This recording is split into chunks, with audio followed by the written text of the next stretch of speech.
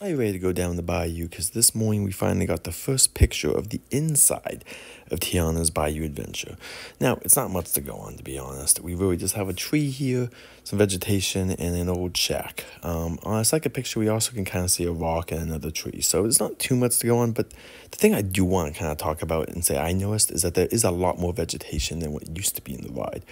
My assumption is this is to, of course, fit the Bayou type theming, which has lots more vegetation than kind of where Brer Rabbit was living, which was a little bit more just forest based.